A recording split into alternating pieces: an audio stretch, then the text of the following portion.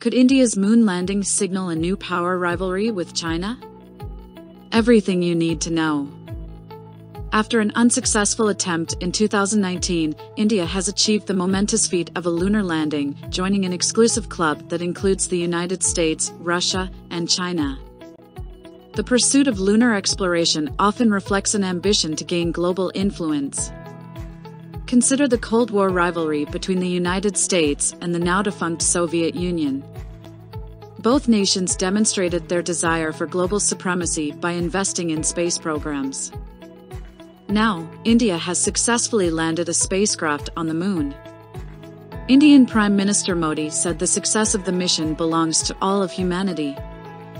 Meanwhile, China aims to send astronauts to the moon before the end of the decade.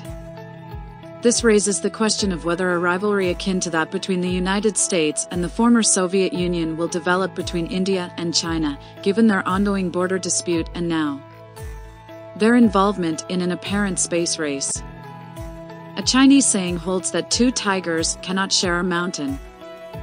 Asia, and possibly the whole world, might not have enough room for two dominant Asian powers.